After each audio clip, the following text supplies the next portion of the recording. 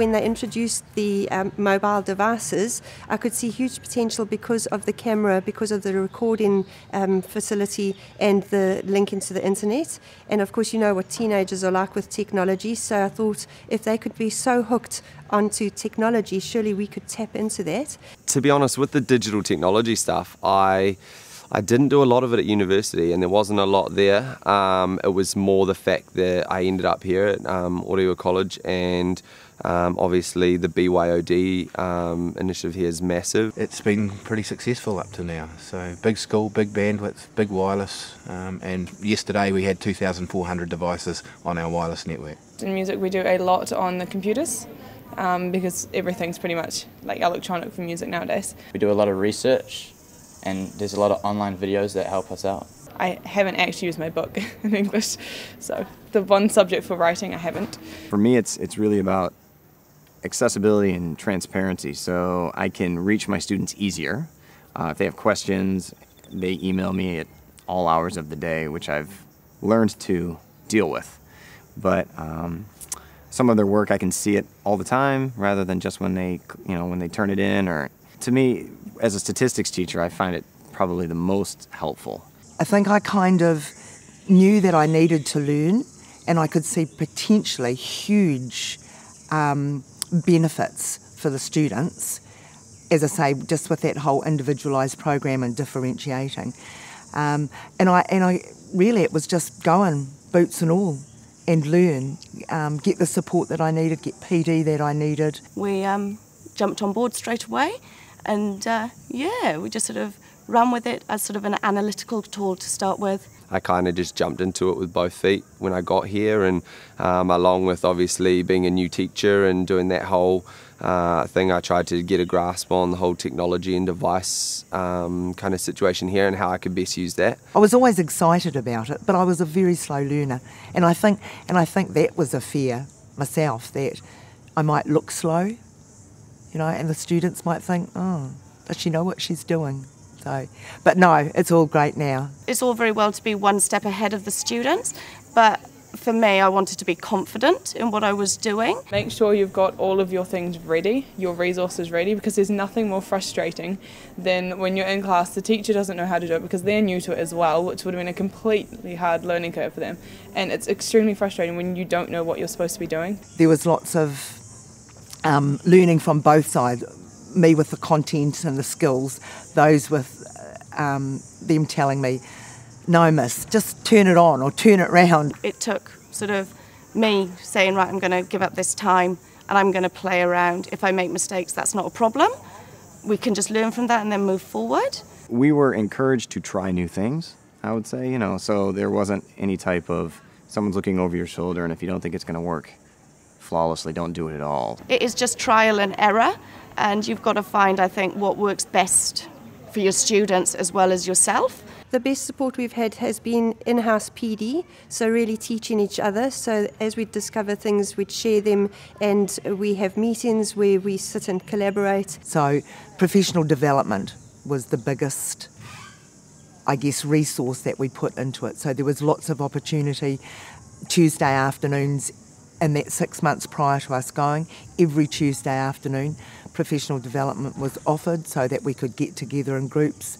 And it was just tiny little steps, so it wasn't as frightening. You've got to have a changed mindset. So having taught for so long, I'm so used to being at the front of the classroom. I hold the reins, they go at my pace. Now when you flip in the classroom, you basically giving the impetus and the momentum over to the students. Engagement's hugely wider now because it's just given more opportunities and different ways of looking at things for students. They're not restricted to that one book in the library on the solar system anymore. Suddenly you've got the entire knowledge of the world at your fingertips, so if you don't know something, you're able to look it up instantly. Sometimes they're just teaching the same thing over and over again and we're not learning much, but when you're using technology, we can watch online tutorials that they make at home, so we can do a lot of study at home by ourselves. We don't need the teacher's help. Yeah, the BYOD component of it does give kids the ability to make it a little bit more personal and fun and interesting. And this is the world that they're growing up in. So in the real world, we're going to be presented with a lot of information, and then maybe we'll have to make a report out of it.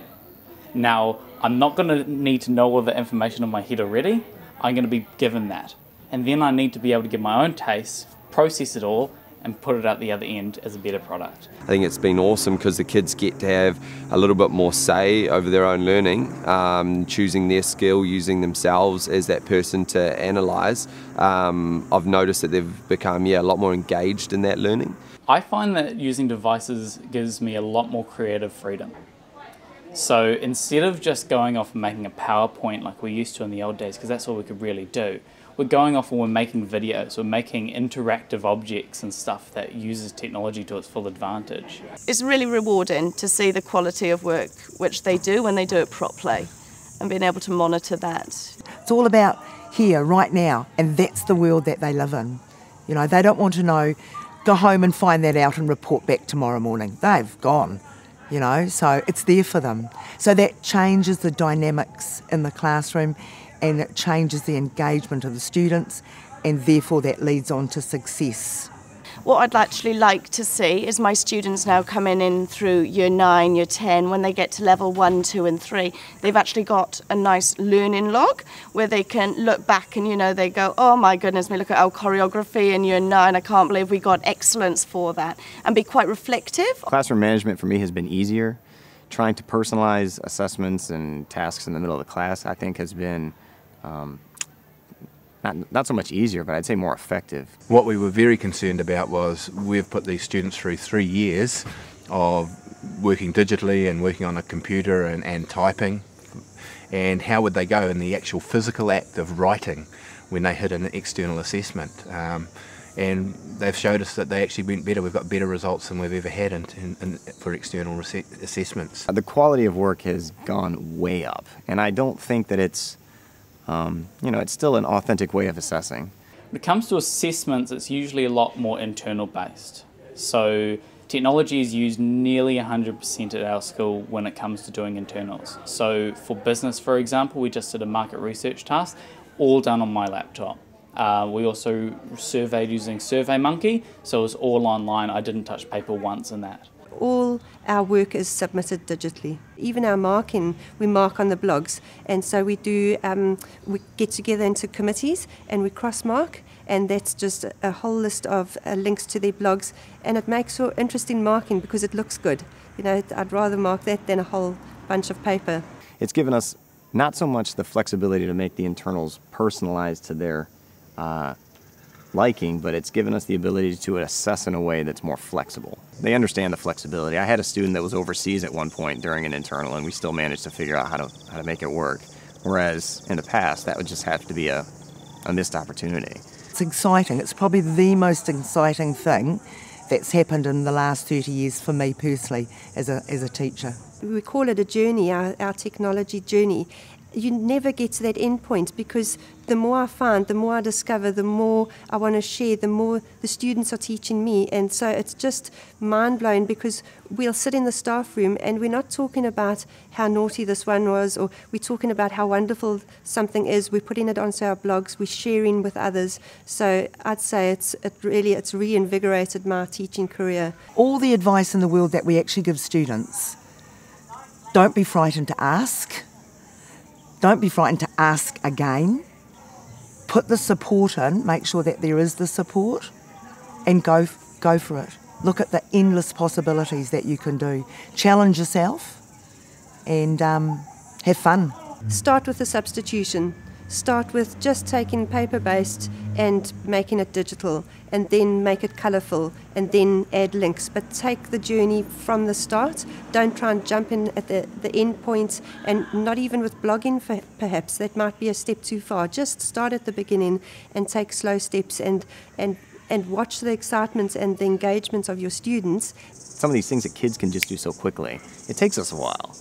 And especially since sometimes there's no one that can show you how to use them because they've only been around for a couple of weeks or something. So, I'd say adequate time and support from staff. Hopefully you've got support from your senior management.